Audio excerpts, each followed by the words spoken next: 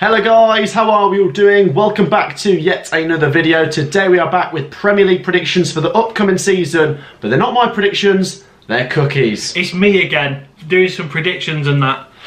What are you thinking? Premier League gonna be interesting? Way more interesting than the Championship, yeah. You reckon? Yeah, I can't be bothered with the Championship. I mean, that is pretty disrespectful considering most of the viewers are Championship viewers, but anyway, let's get into this. So then, how this video is going to work is we've got the top 4 category, the 5th to 9th category, the mid-table teams, surviving the drop, and our bottom 3. You can see the 20 Premier League teams scattered across the bottom here. Let's start with Arsenal then. Cookie, what are you thinking? Right, I've got Arsenal down here in the 5th to 9th category. Okay. I just think, like, they're all right, but they're going to need a good summer. They're going to need to bring players in and really strengthen the squad, right? And I think they're onto a good future. Is it going to be this soon? I don't think so. I'm going to go 5th. They're going to stagnate. Maybe do well in the cup competition or something. Yeah. But I'm not looking for like a top 4 thing for them, you know. Okay, next up, Everton. Everton, where have I put Everton, Matthew? I've put Everton 10 to 14th, mid-table. They're, I don't know, I think they're going to have a bit of a better year. They're going to strengthen a little bit. Tarkowski's going over there right now, so that's good for their back line. They might be able to shark up some more Burnley players because they're going to have a bit of a rough time, aren't they? Yeah. So if they can get some more Burnley players, like really like steady that defence, they could be all right, you know, like just mid-table obscurity, I suppose. What do you think of Lampard though? Do you rate him? He's all right. I don't think we've seen enough of him in like top flight football to really make a judgment. He did a good job with Chelsea under like circumstances. Yeah. And I don't know, maybe he's got a bit of backing here at Everton. I don't really know much about them, to be honest, in terms of like, will the owner back him? I assume they will, and they'll give him like funds to get people, so it could be all right. Okay, next up, one of our favourites. We like Brentford. Yeah, we like Brentford, and I've put Brentford in my 10 to 14 mid-table. Mid-table for Brentford. I think they're going to progress on what they did last year. Yeah, they were good. They were good, man. Good, mate. Yeah, like pretty happy days. Like the XG champions, they had a good season. You know, like I think if you were looking at XG, they were in the top 8, so they had a really good time of it. And if they can strengthen, get some bigger, better players in, mate, they could be looking really good. Yeah. Not a case for second season syndrome, no. No, I don't think so. I don't think they've really got that in them. I think they can build on that foundation they laid last year. They didn't look like they were overperforming or anything like that. They just played really good football. Okay, Manchester United. I've got Man U in the 5 to 9. The second one down there. Yeah. So Man U, they're a weird one, aren't they? Because like I've seen these like football conspiracies knocking about, and it's like Man United never won, but they still finish in the top 6, isn't it? Or something like that. And it's like, it's true. But I don't know, like Ten Hag, it's going to be a big overhaul. Frankie de Jong's going. So it's like, is it going to be the turnaround for Man United? I'm not sure. It could be a rebuild season. Who knows? But I don't know. It'd be interesting to see. But I'm not going for a top 4 now. And I'd imagine Man City straight up in the top 4? Yeah, top 4. Get them in the top 4. Like, so dominant in English football right now. There's not really much. And they've just signed Haaland. Yeah. What's that about? That's filth, isn't it? And to think they won the league without him last year. Honestly, they didn't really have a recognised striker, did they? Imagine this. They could have 100 points this next year. It's dirty. But it'd be interesting to see nonetheless, I suppose. It's like, basically, they are the favourites. Yeah. Like, without a shadow of a doubt, and it's like who can take them on, and the next team maybe. Liverpool's the next team. They've got to be in there, haven't they? I've put them in top 4, although I was thinking maybe 5 to 9 as well. Really? I think Liverpool are due a rebuild. They could lose Mane, they could lose Salah, and that could go tits up. You got to think about it, right? That's a lot of goals and lots of goal contributions they've got to replace, and it's not easy as like just clicking your fingers and then lovely, we've got these players in now. Like, it's not like that. And I think Klopp's great, but sometimes when you look at his career like as a manager, he has spells of like they build, they get to a pinnacle, they drop. Okay. And I think Liverpool are due that, and it might happen next season. I'm not too sure, but we'll wait and see. It could be an interesting one, but I'm going to stick that top 4. Top 4. Could be the next one. Aston Villa? I've gone Villa 5 to 9. Really? Yeah, I rate Gerrard as a manager. Wow. And Villa, very ambitious. Yeah. Very ambitious. Big club. The players they signed, mate, is amazing. And I think if they can make that click, then definitely top table team. 100%. Yeah. I like. It pains me as a Coventry fan, obviously, but I think they're looking pretty good, and maybe going into this next season they can do the business as well. Yeah. Imagine if they were to sign like Suarez or something. Yes, I can see that happening though. Wow. Like, I think it's Gerrard though, isn't it? I think he's the pull. Like, who wouldn't want to play for Steven Gerrard? Steven Gerrard. Absolutely. Do you know what I mean? It's a madness, and I think why not? Like, I can see them definitely doing all right next season. First of the newly promoted teams. Bottom 3. AFC Bournemouth bottom 3. I'm down there. Yeah. Get them down there. Yeah, we said this off camera, but I think these teams that have come up, I look at everyone else in the league, and I really can't see them being as strong as anyone else. Okay, so Bournemouth, not really much of a chance? I think out of the other teams that have come up, Bournemouth have got the strongest chance of surviving. Wow. Out of Fulham and Still Forest. back them to go down. Yeah, I do, yeah. I don't think they're going to make it, unfortunately. Okay, fair enough. It is what it is. Brighton? 5 to 9, mate. Wow. You know I'm a Graham Potter fanboy. Yeah, interesting. They smashed it this last season as well. Yeah. Just constantly mid-table. Honestly, a bit of backing for Brighton. Like, if they could get some bigger names in, mate, that'd be unbelievable. Yeah. I would like him as England manager. Yeah, he's a good manager. Forget Southgate. I hate him. Yeah. So negative. Well, I don't really understand how he got the job anyway. But he's a yes man, isn't it? But yeah, I really like Brighton, mainly because of Graham Potter, the way they play, how good they are, sick, XG champions again, and yeah, I love it. I think they're decent, and hopefully next year it's another good season for them. Absolutely. Chelsea? I've gone for top 4, but also I think it could be a difficult one for them. Okay. I'm looking like they've got a good team. Don't get me wrong. Now you're going to have to wise me up. Can they make transfers? Can they do all of that business? Yeah, I think they can. They can, yeah, because they've got ownership thing happening. Haven't Yeah, well, it's a very. I think it's hard doing these predictions when there's something so complicated going on at a club. Yeah. So if they can make transfers, then yeah, I'm happy for a top 4, right? Like they've got a good core there, really good stuff. If there's some like dodgy transfer business going on and players have to leave, then I'm probably looking at them thinking could be a bit of a rough season, maybe a 5 to 9, but I'll stay in that top 4 based on like good things happening, like top 4, like transfers are allowed and all that. Yeah.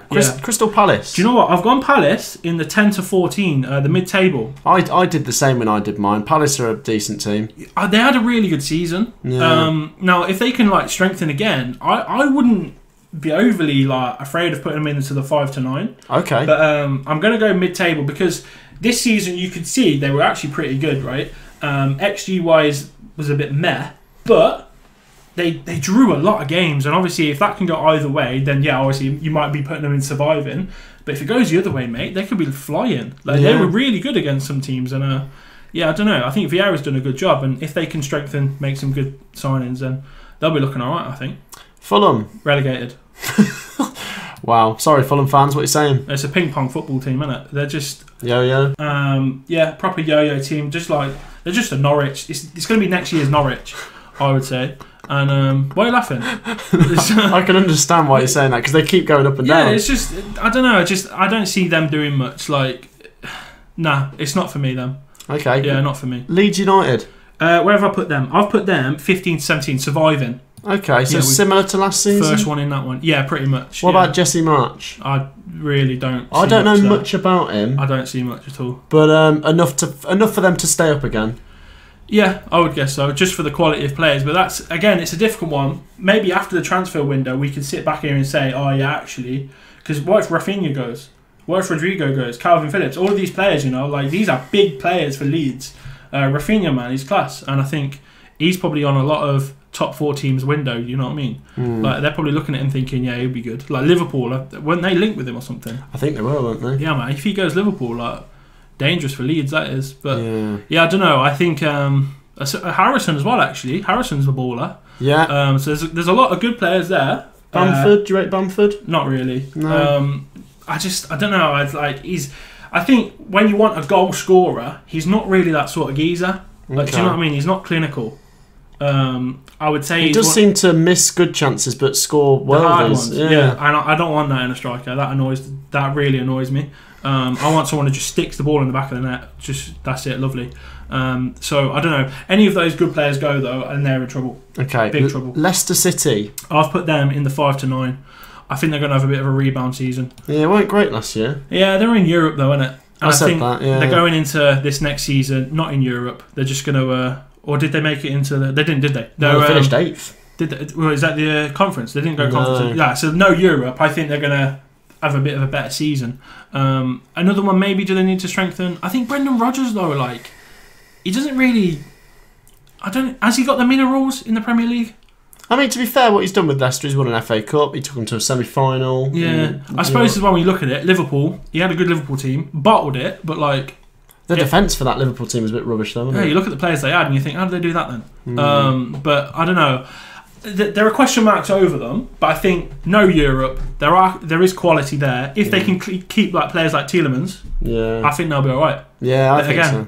Could be mid-table if they don't keep them. Yeah, very good point. Newcastle. I've put these in. I've actually put these in 5 to 9.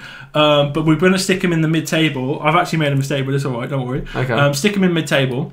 Now, what I put on my paper is they could swap in and out with Villa. Right. Okay. So what my logic is the transfers, the money they've got. Yeah, and I was thinking Villa. I don't know, like they're good. They could strengthen, but Newcastle, I think, are like if they could really bring in some like heavy duty players. Do you know what I mean? Then they could be looking really good because on form, like the second half of the season, they were like the second best team in the league, weren't they? Newcastle. It was something ridiculous. They needed so many points to stay up, and they smashed it. And if they could take that into the new season, they'll be looking pretty sick. But yeah, so for me, it was between Newcastle and Aston Villa for 5 to 9. I went with Villa, but it could also be Newcastle. But we'll just stick with that. That looks okay. Tottenham Hotspur. Top 4. Top 4. I mean, they look good under Conte. It's him. What a man's a wizard. Like they were dead and buried under Nuno Santos, weren't they? They looked horrific. Conte comes in and they're just smashing everybody. I know they had that little spell where they lost like 3 or 4 games in a row. After that, they just battered everyone. Like, it's a really good team. And again, if they can bring some like big game players, they're going to be serious contenders, I reckon. Interesting. Yeah. Okay. West Ham United. Mid-table, mate. Okay. So a bit of a drop off. Yeah, I think they're over. I think they've been overperforming. To be honest. Ooh. Yeah. I wouldn't. I don't know. I just think. I don't know. Nothing inspires me about them. But they've got Rice, they've got Antonio, they've got some decent players there. I like Souček. Yeah. Rate them? No, not really. No. They're all right. Don't get me wrong. I'm not going to slag these players off. They're Jared good players. Bowen. I like Jared Jared Bowen. Bowen's had a really good season. Don't get me wrong. Do I think they've got it for next season? I'm not too sure. I'm going to say mid-table, and I'm quite confident with that. You know. Like between 10 and 14, that's my sort of thing, yeah. Now this is interesting. There's 3 teams left. One of them's going down. Is it Southampton? It's not Southampton, no. Where are they going? They're going surviving. Okay, Southampton to stay up. Southampton to survive. And I'm going to say James Ward-Prowse. Is that what's tipping it for you? Yeah, I mean, he's a great player and he's class. But I just think they're one of these teams. They're like a Burnley. Do you know what I mean? But they play a bit better football than Burnley. But right. they're just this annoying team that just is happy to consolidate. They're not going to compete with some of the clubs that are in the top half there because some of them have got better resources and bigger sort of stature of club, I suppose. Yeah, I understand that entirely, but there doesn't seem to be any ambition. Okay. Like it just seems to be they're happy to pick up their paycheck every year and keep go rolling. home. Do you know what I mean? And do you think there could come a season where they will slip? Yeah. Definitely. Like we saw it with Burnley, and I think Southampton could happen to them. It could happen next season, but I mean, I'm going to stay. I'm going to say they'll stay, and maybe like a couple of players leave, it could go tits up. Like James Ward-Prowse, if he goes, mate, wave it goodbye. Okay, so Southampton surviving. Yeah. Nottingham Forest down. Really? Going down. Wow. Would it be fair to say though, since Cooper came in, they were the best team in the Championship? One of. Well, I think since he came in, they racked up the most points, or equivalent to Fulham. Yeah, fair enough then. But yeah, like, I mean, in the Championship, that's great. With Fulham and Bournemouth, teams that have been in the Premier League, they have a bit more experience. More experience, and like they've probably got a bit more money flowing through the club as well. And I mean, it's going to have to be an exciting transfer window for them, but I can't see them doing it now. Wow. And then last team, Wolves, surviving. Okay. Wolves massively overperformed this year. Massively overperformed. There was a talk that they might make Europe. And I thought that was laughable. But they've been alright, haven't they? No, in recent seasons, I'm saying. Oh, I mean, I mean, I don't know where this drop-off's coming from because you think they'll be down near the bottom 3. Yeah, shocking. Wow. They're not very good though. Like, I didn't rate them last year. They seemed a very, very boring side. Scraped a couple of 1-0s, and I thought, like, it's not going to be long until this goes the wrong way, and it started to go the wrong way heavily. And I think they got found out towards the end of the season. And I don't know, going into next season, I fear for them. Wow. Yeah, I really do.